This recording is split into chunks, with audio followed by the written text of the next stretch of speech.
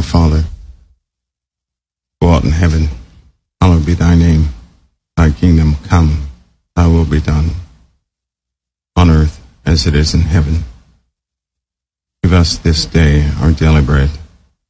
Forgive us our debts as we forgive our debtors. Lead us not into temptation, but deliver us from evil. For thine is the kingdom, and the power, and the glory, forever. Amen. Hello, anybody and everybody out there. I can't see the chat room. I can't see anything, really, not from where I am. But I want to examine something today. Today is a good day for that. This day, the day where people remember things of the Sabbath. The day of rest. The day of resting in Christ. To rest your mind from all the solutions of the world and place them in the pure faith of our Lord and Savior Jesus Christ. To do the will of God still on this day as Jesus did heal and Jesus did feed. So we are to do the same, because a servant is not above his master.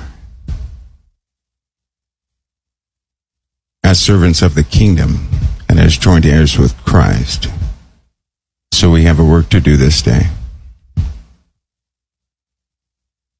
And as we work, we have to consider why we work. Our heart's call and the truth of why we work for the kingdom. And exactly what is the work of the kingdom? What is the point of teaching? What is the point of preaching?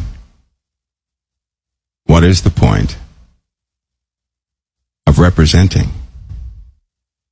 If it not be for the absolute and pure purpose of the kingdom of God. For this reason, we must analyze so that our work will be of purity. So we have to talk about it. I wish I could see the chat room, but I cannot, so you guys just bear with me. First, let's examine us and the ones who are around us. Let's examine this word judgment. I pray the Father heals someone of being wrongfully judged or judging someone wrongfully, because we're going to examine something that has been before us for a long time, something we often miss because of the teachings of the world. But we are learning to walk spiritually. In Mark 9:37 and 36, Jesus takes up a child and sets him in the midst of all the people, of all the disciples, of the 12. And he took that child in his arms. Holding the child, Jesus says, "Whosoever shall receive one of such children in my name receiveth me." When you read that scripture fragment, it makes you wonder, how are we receiving Christ? By receiving a child. And why would he choose a child? Why would he do that? And of course, this is when the disciples were disputing amongst themselves who should be the greatest, who should be in the lead, and who should follow, and all these things have been. And Jesus tells them, if anybody desires to be first, the same shall be last of all and a servant of all. He explained to them a process, because in order to be the greatest, you must be the greatest servant of all people, which is not perceived as being the greatest by man's standards, but it is perceived by being the least. To become the least among all of what you know is to serve all of who you know. And truly that is a great person. But Jesus takes a child who plays and does things, a child who's curious and has little boundaries. Jesus said, unless you become like one of these children, he later on said this, you will in no wise enter into the kingdom of God.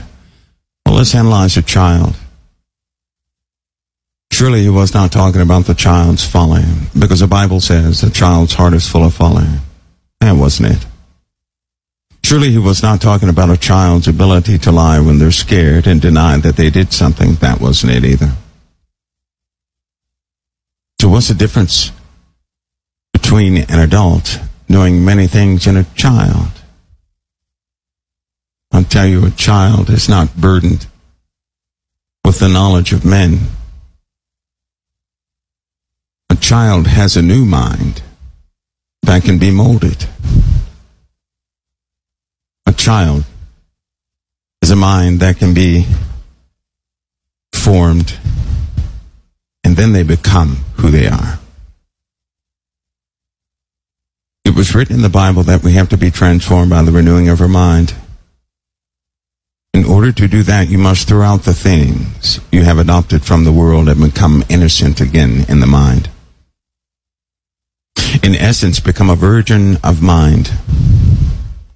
To be a virgin of mind means that you're no longer a partaker of those things you had before Christ, mentally. It also means that you have cast down the ways of men and you choose to adopt everything from the Father.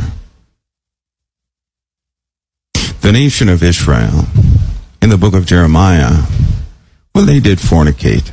They fornicated mentally. How did they do this? Instead of keeping those things of God given to them, they began to mix things from many cultures, many religions. That's how fornication began, of the mind. Fornication of the body does follow in the same regard. You see, fornication has to deal with you taking things into your mind. If you take many things into your mind, it dilutes everything.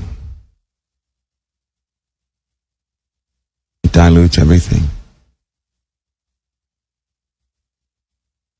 If it's diluted, it's not pure.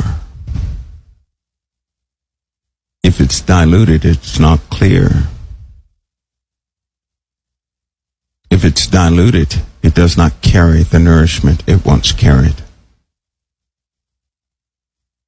To date, this is the general word that people do keep is a diluted word. It's not pure. You know this by the questionable thoughts that people have concerning the gospel of Jesus Christ. But he said, become like one of these little ones. So Jesus is holding a child, saying, whosoever shall receive one of such children in my name receiveth me. How does one receive Christ? By receiving a person who is learning of Christ.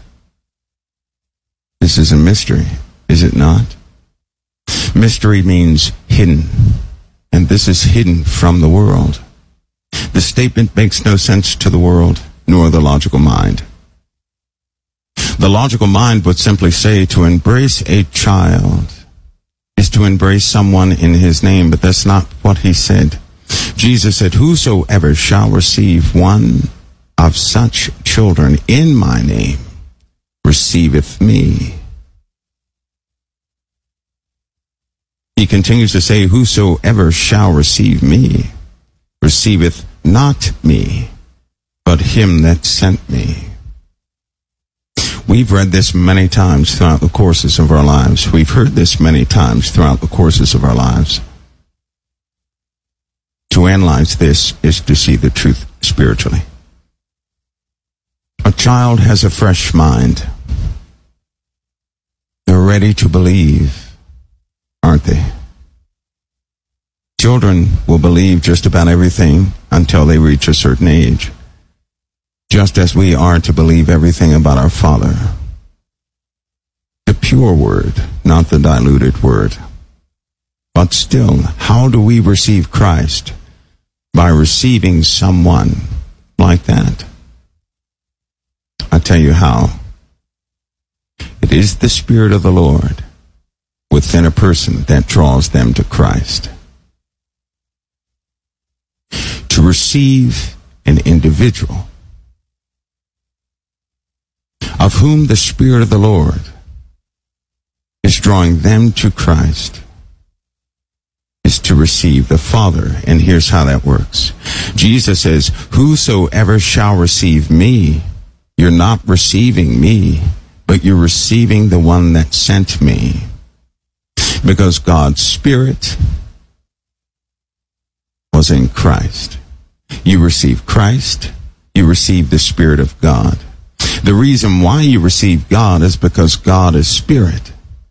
So you have surely received Him. To receive a child who believes in Christ is to receive the Spirit upon that child that's directing that child to Christ. Therefore, you receive Christ. And if you receive Christ, you receive the Spirit in Christ, which is God the Father.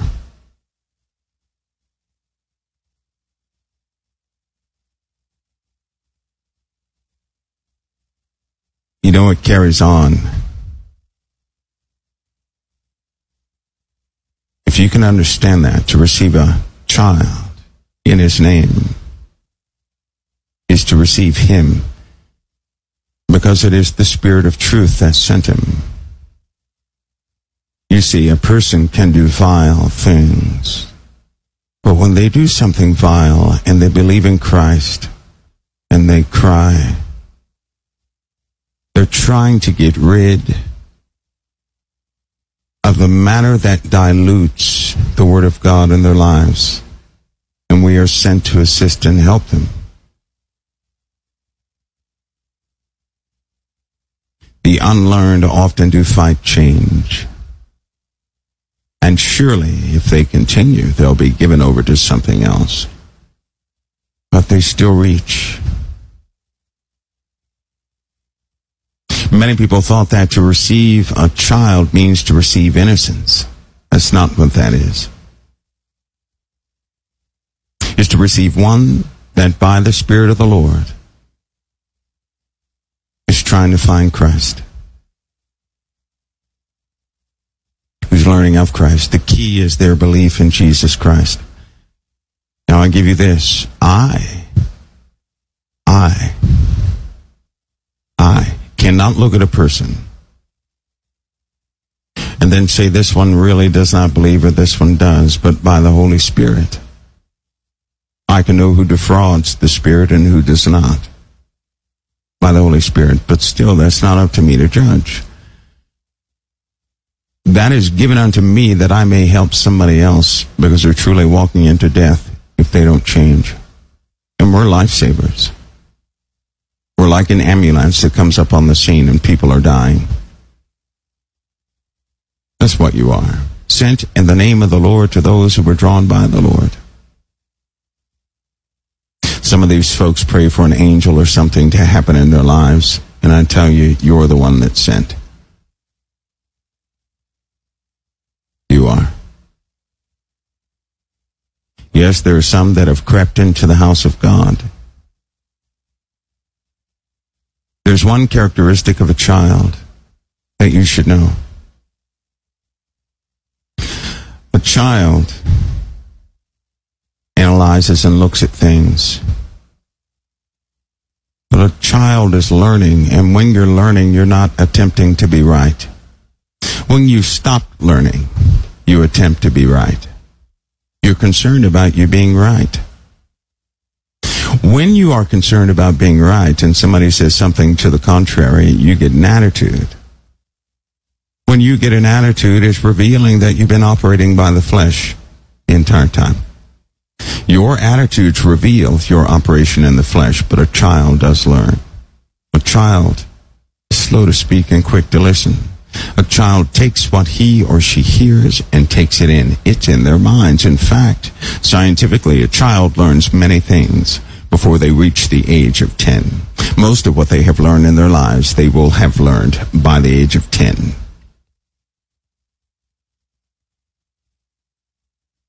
Jesus continues, and John answered him, saying, Master, we saw one casting out devils in thy name, and he followeth not us. And we forbade him, because he followeth not us. But Jesus said, Forbid him not. For there is no man which shall do a miracle in my name that can lightly speak evil of me. That too is a scripture we must analyze.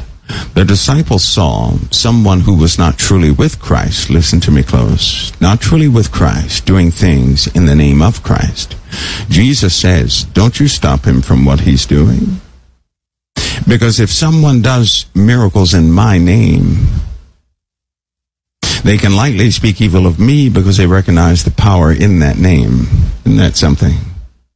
Which will, if it continues, in a lot of cases, it begins to change the individual. I can assure you they have to deal with their own lives, but it changes them. Jesus continues, for he that is not against us is on our part. For whosoever shall give you a cup of water to drink in my name, because you belong to Christ, verily I say unto you, he shall not lose his reward. And whosoever shall offend one of these little ones that believe in me, it is better for him that a millstone were hanged about his neck and he were cast into the sea. Stop. Many people have read this with a vengeful type mind, saying, the Lord will get them. That satisfies me. You should never think that way. You shouldn't be motivated by the Lord repaying anybody for what somebody did to you. That's not love. That's not love at all. Let me tell you how we have done this to other folks so that we can jump off the high horse and go back to the ground where humility truly is. Whosoever shall offend one of these little ones that believes in me. What is a little one? Is that not somebody who can't get it right, but they do believe in Christ? Isn't that us a long time ago who was doing everything wrong, but we had to grow and God gave us time to work some things out? That word offend means to have displeasure in. It also means to scandalize. One of the root words implies entrapment. But displeasure in is the most, so that if you look at a person and you can't make heads or tails of their authenticity, you ought to keep your mouth shut.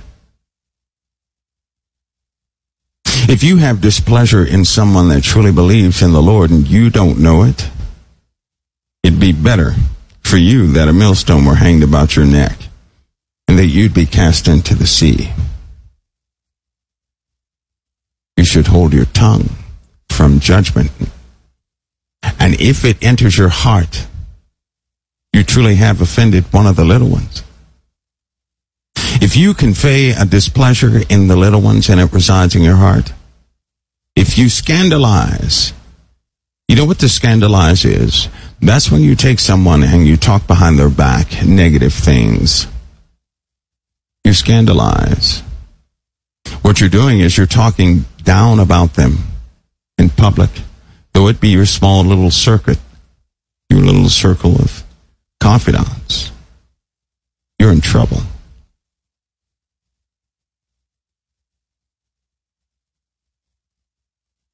That's why you shouldn't entertain conversations about anybody. You should not do that. If it's not going to directly help them, hold your tongue from it. Purge it from your heart. That is a way of flesh that can lead to death. That is a sin unto death. That's why Jesus said it better for him that a millstone were hanged about his neck and he were cast into the sea. If anybody attempts to entrap somebody else with challenging questions, to make them divulge something so that we can be master over them, that's entrapment. And when you do that to someone who has just a little faith and you're trying to prove your point, that's entrapment. And what you do is you sow negativity into the one that believes in Christ. So what you're actually doing is challenging Christ himself. You're questioning the way in which Christ is working salvation in somebody else's life.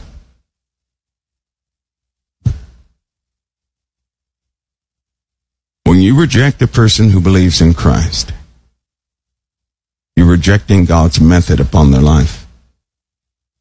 You're saying, Lord, I don't like the way you're training this one or teaching this one. That's what you're doing. Lest you can read every thought that they have, you ought to keep your trap shut. Hold your tongues, lest you die yourself.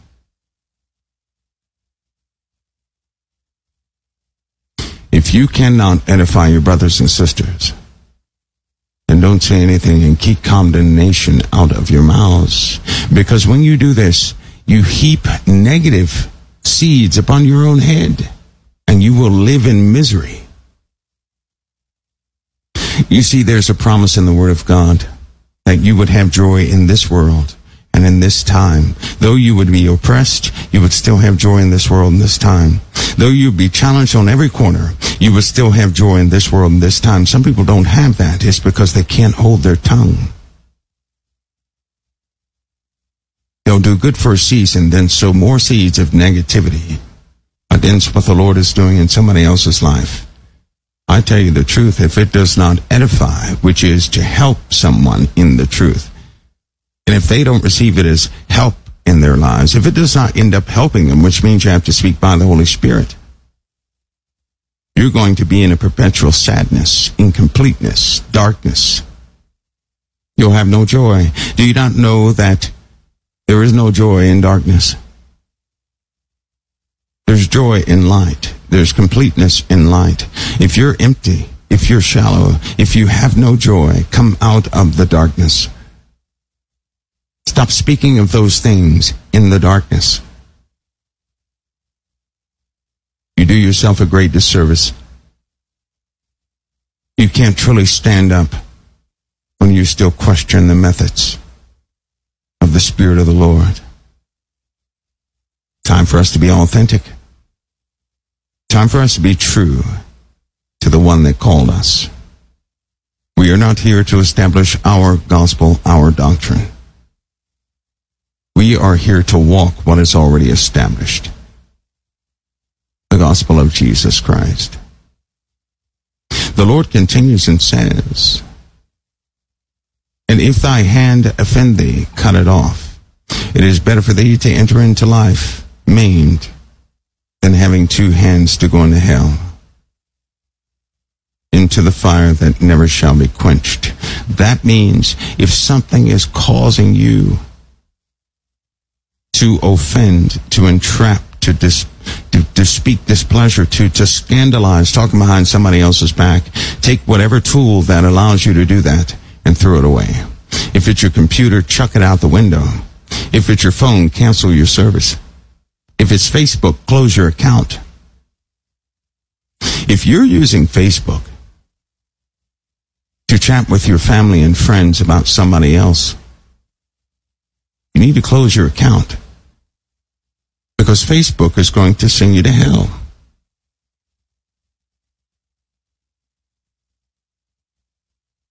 Some of you knew something was wrong with technology. You had a caution in your spirit in the first place. But because everybody agreed to use Facebook, you did it too. And sure enough, everybody who has Facebook has talked about somebody behind their backs. Everybody has spoken a displeasure of someone on Facebook, and I tell you the truth.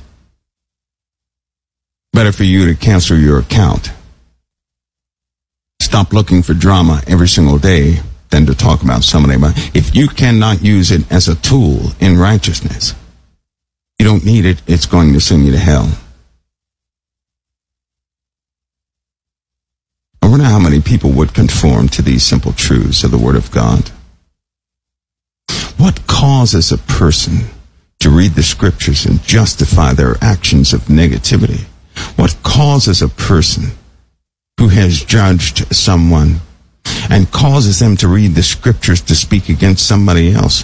What causes the Scriptures? What causes a person to read the Scriptures to protect their own stance and their own belief? Let me share something with you. I don't need to use the Scriptures to protect my belief. My belief need not be protected. You can't do anything to my belief, nor can you challenge me in my faith. You know why? Because it's mine, not yours. There's nothing you can do to challenge me in my belief of Yeshua HaMashiach. Nothing. But why would people read the Word of God to point fingers? Why would a person read the Word of God to prove a point?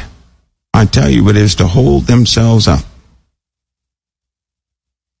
They should have read the Word of God to hold their brother and sister up. If I saw Tatum falling, I would labor in the Word and say, Tatum, read Thessalonians 1:13. You've been sanctified from the beginning.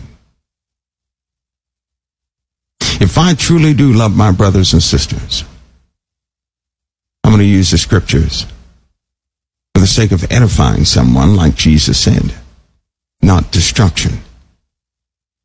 Why do you think Jesus comes at the end to execute judgment upon the earth? I'll tell you why. Because you're not supposed to do it. See, they mix the word judgment up. In one context, judgment means to rightly apply the balances of God in a situation. That means to rightly apply light to a situation. That means you have to have discernment if a person's in a trial. Right? If a person is in a trial, the Lord's not going to have you interfere with that. But if a person is right there at the gates of hell, you've got to render truth, not condemnation. We cannot be people that sit out there and we look at the darkness and say, that's darkness. We know it's darkness, and so does darkness. Everyone knows if they sin or not. Do you know that? I've heard little sly phrases that inch into the Word of God, inch into Christians' minds, to make them believe that they don't know if they're sinning or not. You were born into sin, therefore, to be righteous like your Lord and Savior Jesus Christ is righteous, who was sent by the Father is to stand in righteousness. And everything else is unrighteousness. It's that simple. If something is going to be counted against you, you must be aware that you've done it. That means you know what you're doing. And the Lord is surely opening the eyes of many folks. These Scriptures also means those of you who are truly called by the Lord, stop hearing the words of your foes and your enemies as an offense in the first place. Why would you be offended if somebody judged your castle walls? Don't be offended. You have work to do. You see, it's like this. If a person condemns me and I'm not preoccupied with the work of the kingdom, I'll be offended. But if someone condemns me and I have work to do for the kingdom, I'll pray for the one who condemned me and keep going. I have no offense in me. Isn't that something?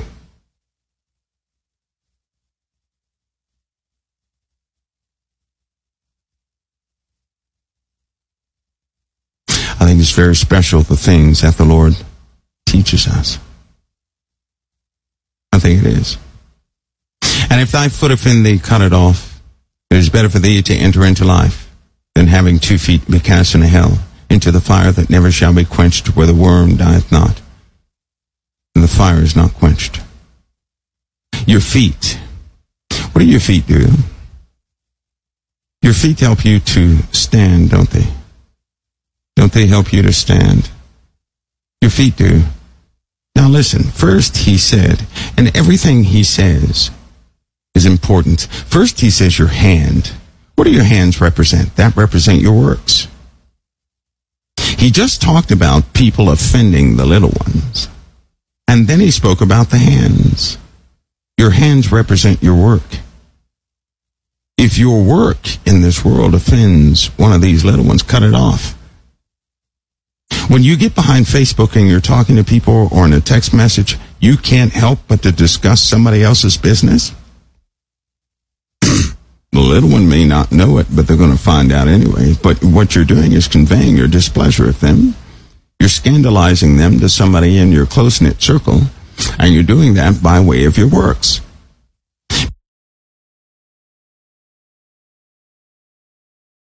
Because reform in life is part of your work. So what kind of work are you doing? Imagine that one. Everything you do in life is a portion of your work. How you live your life is your works. That is your works. So let me ask you this. What are your works? Do you spend most of your time complaining and soothing yourselves, showing your displeasure of somebody else? Because if you do, those are your works.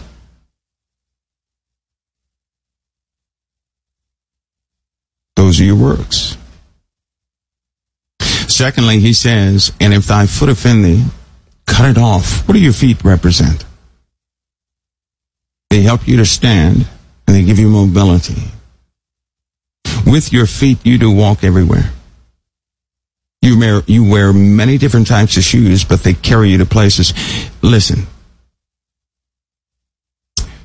The Lord said, don't be a tale bearer. Don't have feet swift to shed innocent blood. Let me give you an example of that. Suppose you had an inkling that somebody was just totally corrupt internally. Suppose that corruption was conveyed to the world. Suppose someone told you, you rushed to turn the TV on to confirm it. I tell you the truth. You're a partaker of shedding the blood of somebody else.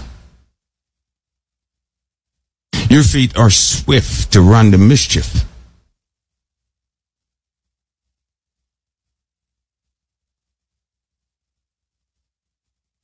My Lord, it seems like all of America has become this way. They are swift and they're calling. You know what the American people are doing? They're no different than those of old who used to say, off with their head. Chop their heads off. Big crowds would form during executions. I ask you this. It's a sad thing to see Christians standing in the circle with everybody else to see the execution of somebody else. These debates, they're executions upon the lives and the families and those who are running for office. Executions. And people do love to have it so, don't they? They love to see people executed, torn down in life, defamed. But they themselves, if it ever happened to them, you know what they would do? Lord, this is unfair. I've done nothing to warrant this. Really? You see, by you joining in with those who love to see an execution, do you not know you're a partaker in the execution?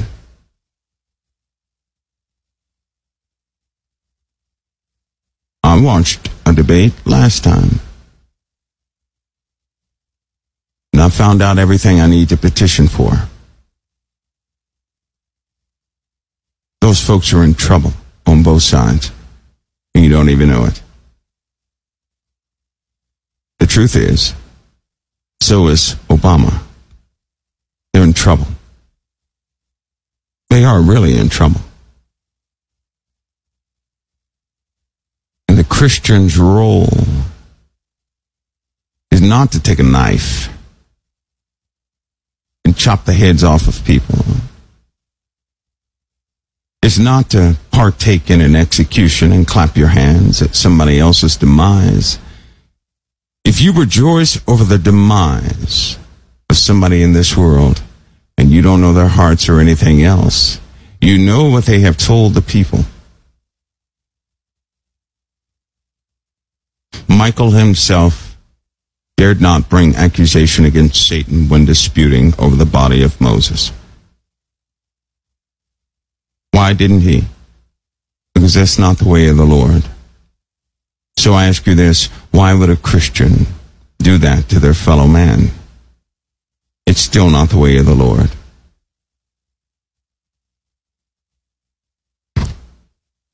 When your feet are swift to see drama and to see death and to see the fall of another, if you rejoice in the fall of another, you're forgetting God's grace through Christ. You're forgetting God's mercy through Christ. You're not operating under the blood of the Lamb, nor under the gift to humanity, which is the grace and the mercy of God. You're operating under the law, and anybody who operates under the law is guilty by the law, and you'll have no joy. The reason why people have to fight to keep what they have is because it does not belong to them.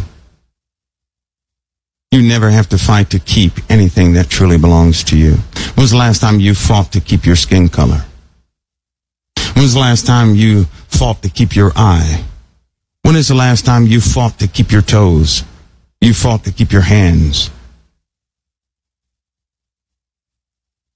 You don't fight to keep those things that truly belong to you. You fight to keep those things that can be taken away from you, and anything can be taken away from you from the one who granted it to you.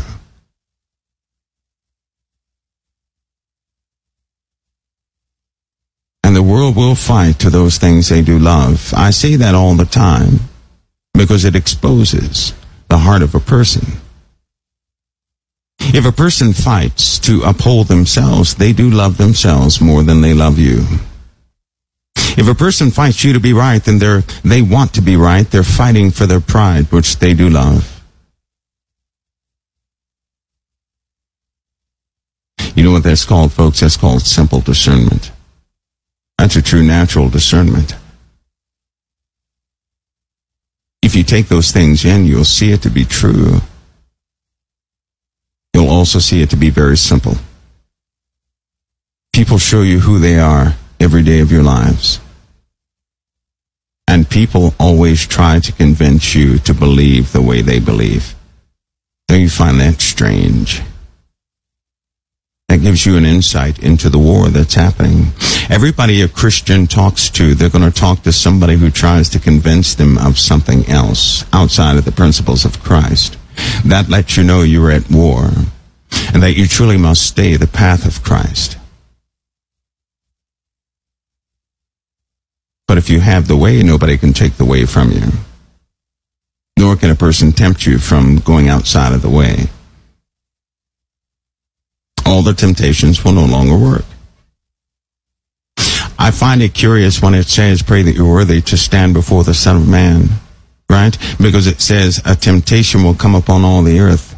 And because of that temptation, all those things are temptations. But if you're purged internally, washed by the blood of the Lamb truly, you can be tempted and drawn away of your own lust because you have purged yourself of lusts. And if you have done that, guess what? You are standing before the Son of Man. In fact, the Son of Man knows all about you. And if you stand before the Son of Man, you're standing in his capacity, not your own. If you stand in your own capacity, you're just standing. But to stand before the Lord is to stand in his capacity, to stand in his likeness, to stand in his image, to stand in his doctrine. You must stand in him in all things, or you will not be standing before the Son of Man.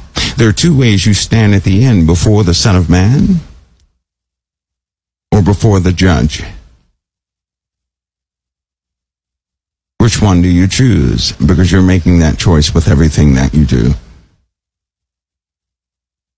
I'll tell you the truth. Many things have become diluted and are no longer pure.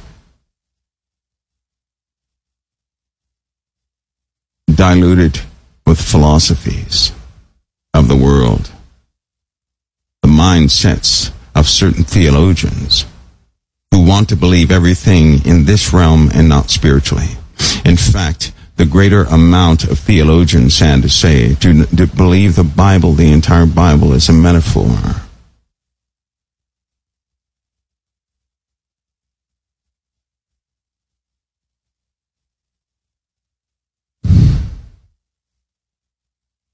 Theologians who bridge the gap between reality and the spiritual, who have become the authorities on what Jesus meant to say.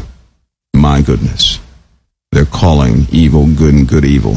It is evil for someone to take the words of Christ and say, well, what he meant to say. No, he said what he said, and it must be spiritually discerned.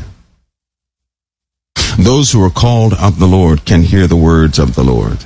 Those who are not called of the Lord do not hear his voice. You see, the Lord said, my sheep hear my voice, and a stranger they will not follow. That's why it says, and if it were possible, even the very elect would be deceived, but it's not possible. Why? Because Jesus said, my sheep hear my voice, and a stranger they will not follow. It'll come close, but no cigar, as they say. A believer in Christ will never be deceived. They don't want to hear anything else. There's a lot of things that are foreign to you.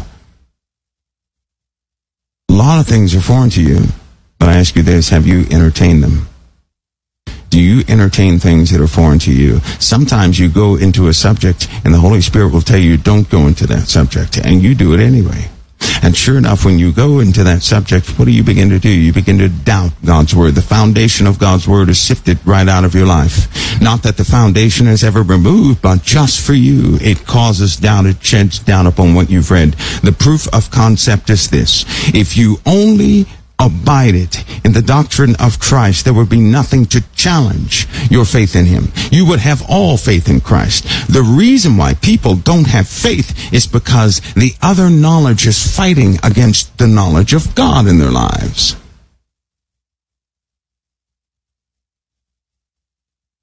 I thank the Lord, he made me too stupid to adopt everybody else's doctrines and hearsays and ways, so that I may only receive of the Lord, which is why my faith is never challenged.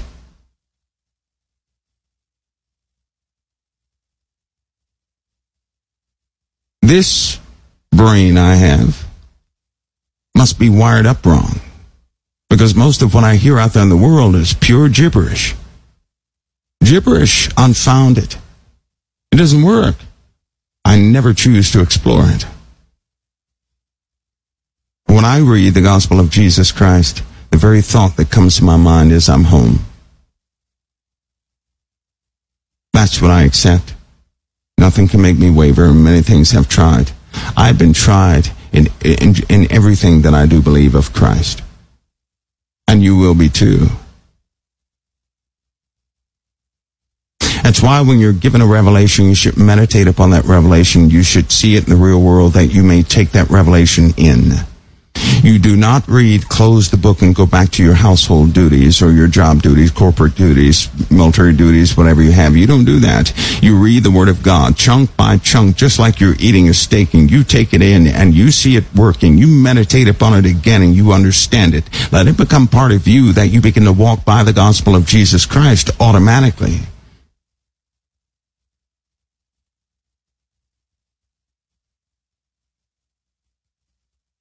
People's faith wavers because other knowledge is fighting against it. Jesus says, for everyone shall be salted with fire, and every sacrifice shall be salted with salt. Salt is good, but if the salt has lost its saltness, wherewith will ye season it? Have salt in yourselves, and have peace one with another. That was Mark 9:49 and 50. Listen, it says, for everyone shall be salted with fire. Did you ever read that before, you all? Everyone will be salted with fire. What does that mean? That means the flavor of Christianity within you is only flavored after massive heat.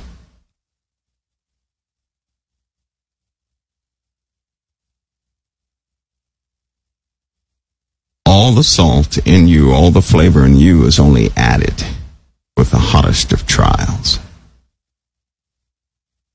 That's pure salt. I call that pure salt. Forged in fire. It is that way that you don't lose it. That means there are some folks who claim to have the salt, but it doesn't taste like salt because they have gone through nothing to obtain it. Do you not know your soul is forged through pain? Pain forges your soul. A hot fire, a trying time gives you salt. And do you know why? It's because when you go through traumatic experiences and you come out and you know the Lord did it, nothing can make you waver again. Everything you go through concerning flames, and you were delivered from, and you were not consumed, which is why the word fire is used both for its intensity and that nothing can scarcely survive it. When you go through that fire and impurities are burned off and everything else, and you realize you've gone through that fire, the Lord delivered you from that fire, no one can shake your faith in that area. If your arm was chopped off in an accident, and the Lord told you with the other arm, put that arm back, I'll grow it together. And you put it back and it grew together. No one could ever tell you that the Lord can't do a miracle. If your arm was severed, it would hurt like you wouldn't believe. Aspirin would not help it, nor would any amount of medication. But if the Lord said, you place that arm beside you and I'll heal it, and it was healed after you felt all that pain, first of all, you'd say, oh no, that was real, because I remember the pain. Lesson number one, the pain you remember lets you know the situation was real, not a fantasy.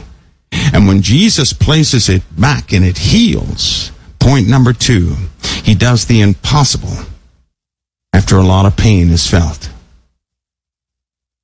Point number three, no one can ever tell you it did not happen. So then, you have faith in areas well beyond everybody else. He did the miracle to you and nobody else saw it, and your faith was strengthened. I tell you today, he's done many miracles in your life. Many. But I ask you this, was the pain so intense? Right? If the pain was slight, you'll say, well, maybe it was happenstance. But if it was great pain, you'll say, no, the Lord delivered me from this. He did this. And nobody can ever challenge you in that area. If the traumatic experience is slight, no impact. But if it's major, you'll say, oh no, the Lord did this. Now you're qualified to edify your brothers and your sisters who are also in pain. Now you're qualified to stand there without hypocrisy and say, Jesus delivers. If you had never been delivered by the Lord, how can you stand and say Jesus delivers? You had to have that pain in your life, that discomfort, those manifold situations in your life, or else you would be a hypocrite. Never having gone through something and saying the Lord delivers. Here's how that works when you don't go through something. When you don't go through something and you sit there and say the Lord delivers, I can assure you that hours later you'll be calling out for the Lord's help. Why would you call out for his help if you know he delivers? Think about that. See, I know my Lord delivers. I need not say, listen, the one thing I never ask him for is, Lord, help me. You know why? He said he would take care of me like he takes care of everything else. He would supply all of my needs according to his riches and glory. He instructs me to focus on my brothers and sisters and to give my life for them if necessary. In other words, Michael, the hard-headed one, take no thought of your life, but feed my sheep. That means to do his will. I don't pray for me. I pray for others. See, I trust him, and that trust has been challenged in a very harsh way. I trust the Lord because one time I called out for him for almost a year and a half. And it appeared he never showed up. And I said, Lord, why haven't you shown up? A year and a half. And believe me, we're talking about a torturous year and a half. While I began to meditate, he didn't show up. I saw how he showed up from the beginning. He was forging my soul through great pains. He was refining me through massive discomfort. He showed me that nothing is happenstance and all things are purpose for those who are called by the name of the Lord. He demonstrated that his love is eternal, and it is enough. He conveyed to me he will truly never leave us nor forsake us, but is always working with us. You see, that entire time while I wanted to be rescued, he was teaching me. He put me there in the first place that I may receive of him and have no distractions, and surely I had no distractions. And I tell you this, after I learned a great many things when he did deliver me, there is not a soul in heaven, in earth, or beneath the earth, or out there in the universe that can ever tell me my Lord and Savior Jesus Christ can't deliver. They can't tell me that. Nor can anybody tell me Jesus fails. Nor can anybody tell me the Father is not aware of all things. See, they can't tell me these things. They can't tell me because parts of me were forged through great pains and sorrow. But he showed me the biggest lesson of all. While I was crying out for me, I was reminded by the Holy Spirit. You know what it said? I thought you would lay your life down for another.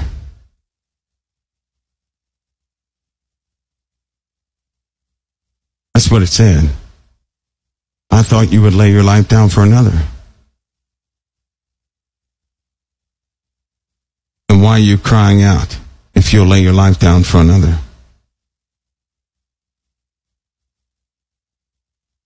I learned so many things that the Lord heard us the first time. But when the Holy Spirit conveyed to me internally saying, I thought you would lay your life down for another, everything kind of halted. I felt sorrowful because I said, Lord, forgive me, I was a hypocrite. Saying I would lay my life down for another, but asking you to save my life.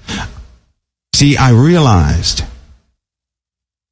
to lay your life down for another is also to go through that fire for the sake of somebody else. That you be forged and perfected for the sake of somebody else. That your life be torn down, that you may see the delivering hand of the living God, that you may edify your brothers and sisters. I truly had to repent and said, Lord, forgive me for being a hypocrite. And we know where hypocrites go. They go where there's weeping and gnashing of teeth.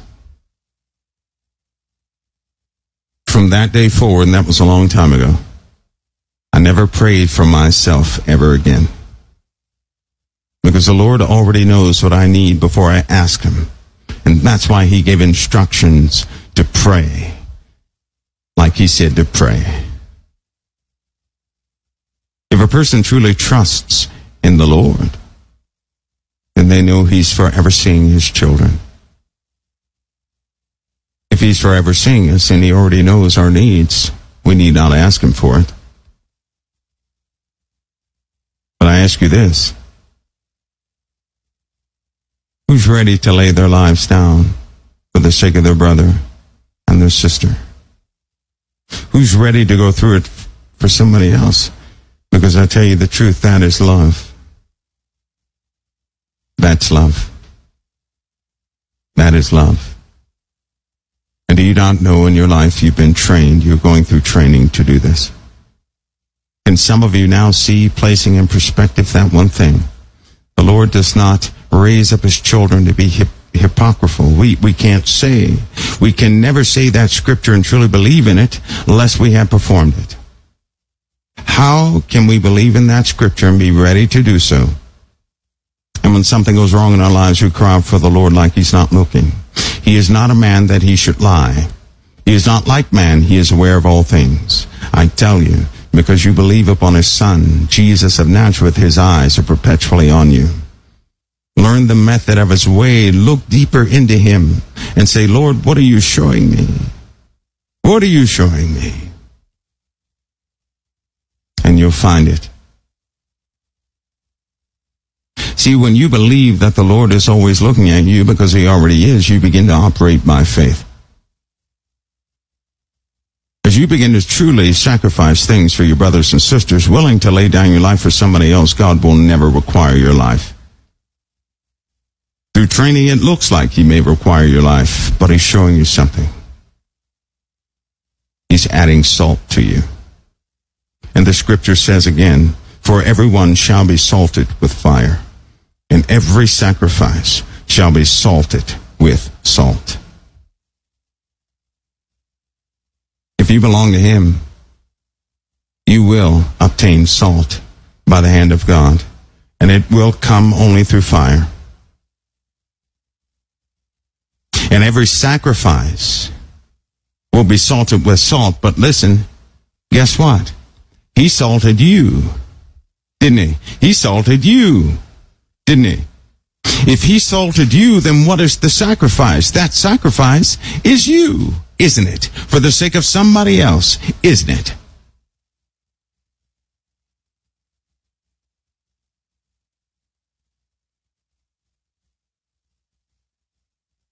Then he says, salt is good, but if the salt has lost its saltiness, wherewith will ye season it? Then he says, have salt in yourselves. In other words, accept it within yourselves and have peace one with another. When you go through these things, you can't be offended. You don't practice hatred. Nobody can turn your stomach anymore. Because truth, which is also love, which is also light, is too powerful for all those childish things. Then you're truly seasoned. And when you're seasoned, then you're ready to give an answer always to anybody. This is our process. It's your process. Remember, you received that salt with fire. Traumatic situations. To receive of the Lord, because he does not want your words to be hypocritical but qualified. Whom he called, he also qualified. Everything you speak must be qualified. And it must be qualified by truth. It is hypocritical to speak a thing that you really don't believe in yourself. You can't say to someone, the Lord delivers, therefore stand, and you cry 2 minutes later.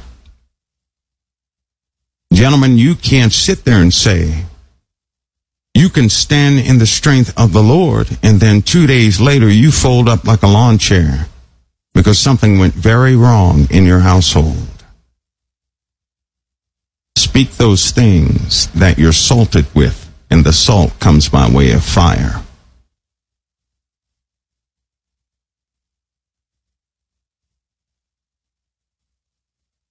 Those of you who suffer now,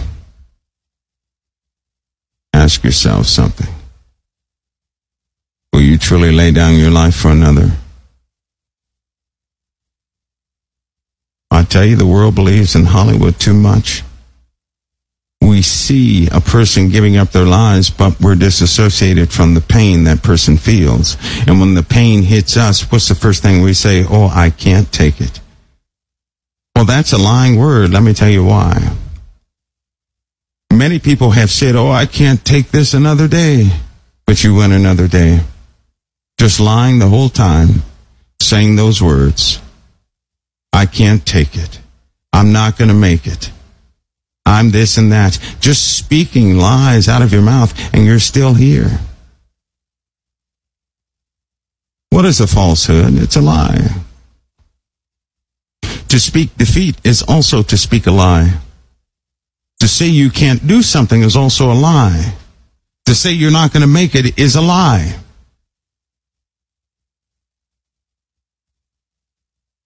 Do the children of the living God lie? God didn't give us that to do, did he? And what does that do to your mind? It causes you to think. See, what you begin to say, what you begin to mimic, enters back into your heart. It comes up the heart, enters back into the mind, and goes in a big circle. Now you can't get rid of it. And then you slowly become, your soul becomes the very things you keep. When I'm in a situation and it looks like I'm not going to make it, I don't speak a word. I don't confer with anything. I'll say the Lord's will be done. Let's keep going. Whatever the outcome is, I'm not in charge of my life because I gave my life to Christ. Did you give your life to Christ? I need not attempt to do some of the things that the world does, managing every aspect of my life. I need not do that because I gave my life to Christ. I'm not interested if I die or live. I'm not, because I gave my life to Christ. I'm only interested in being effective for my brothers and sisters, being a real example in the world in everything that I do. If somebody sees me walk to a chopper, walk to the car, or something like that, I want to be a demonstration for the kingdom in truth. In other words, I want to actually live the way. I don't want anything of flesh to be within me, which is hypocrisy.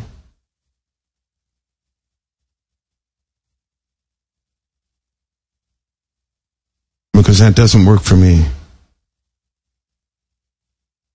I know that part is no good. The things of the world are no good. It's going to come to an end. And all things I do now are for the everlasting kingdom. But I want to be a true representative of the kingdom. Not by what I'm saying. I want the way I live my life to speak much louder than I could ever speak. If somebody heard me dreaming, talking in my sleep, I want it to edify and magnify the living God. And in order for things like that to happen, it must truly be me. I must truly change. I must truly follow that path in everything that I do.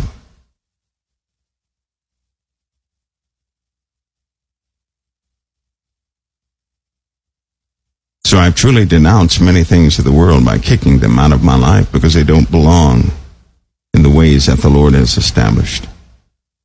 And you know what I found in doing so? I found true joy and true peace, which is why I'm never upset. I get loud when people want to fall. Isn't that what you do when there's an emergency? You start yelling, hey, get up. Nobody likes it when you do that. Child standing in the street, tractor trailer is about to hit him. You might yell to run and go get him. But that's not negativity, right? I desire that my life be an example. To be an ambassador to Christ is to walk the way of Christ in this world. I know I'm in the flesh, but my lifestyle must be just like the gospel. If my lifestyle cannot convey the gospel, then I'm not living it. And if I'm not living it, and I'm just speaking it, I'm full of hypocrisy. Full of it. Lord, have mercy. The Lord is bringing us to this point. The Spirit of the living God is pouring out. Stand to receive the Spirit of the Lord in truth. In the words of Christ only.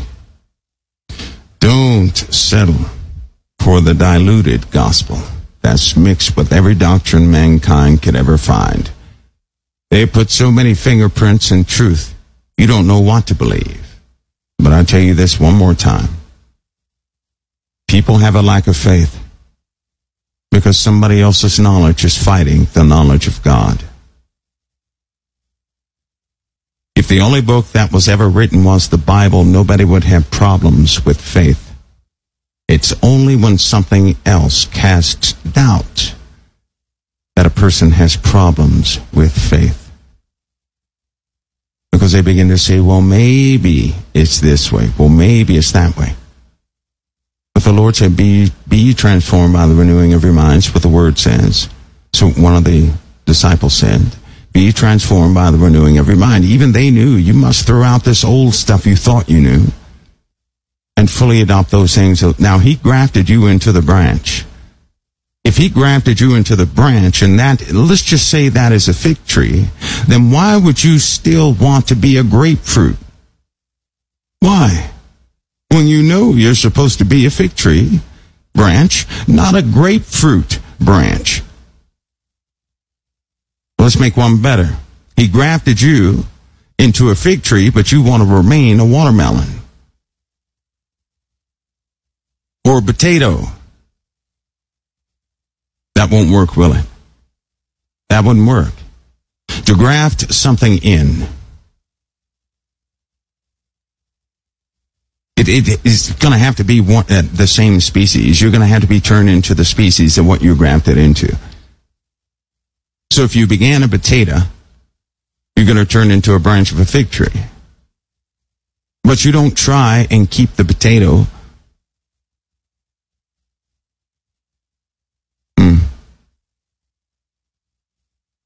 And it has to be true. Not for the sake of appearance, ladies and gentlemen. That's not what I'm speaking of. What I'm saying is a true life change. The last thing you should ever think of is appearance. Because you know in the Bible when it says abstain from all appearances of evil, you have to do that internally. If you do that internally, you will abstain. You will be apart from all appearances of evil. No one's going to look at you and say, ooh, you're evil. No, they're going to say, I know you're a Christian.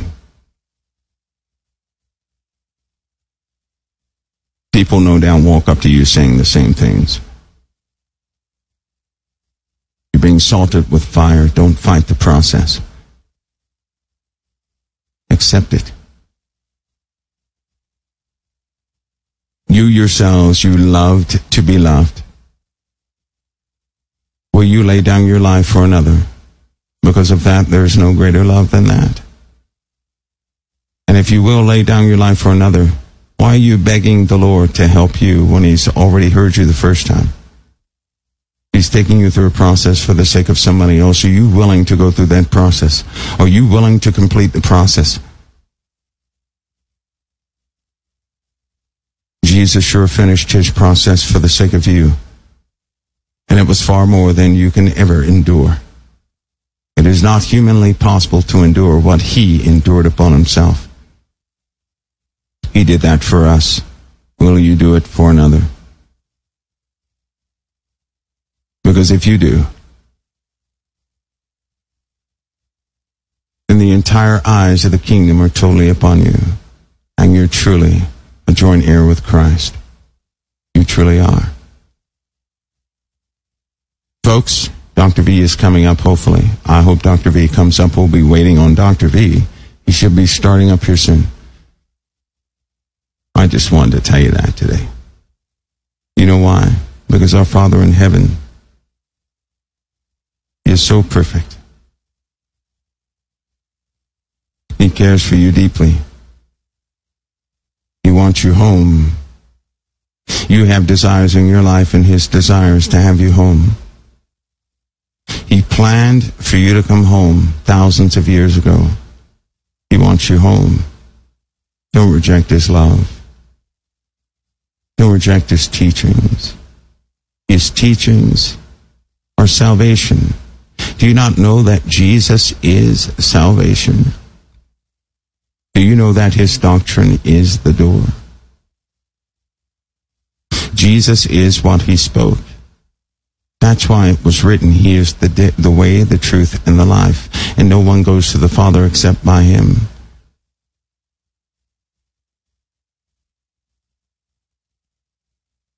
The gospel is him. That is the way. What he said is the truth. He is salvation.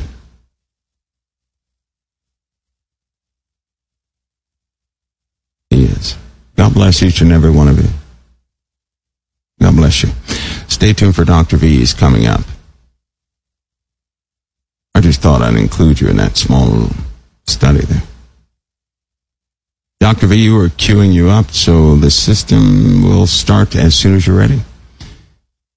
God bless you all this day. God bless.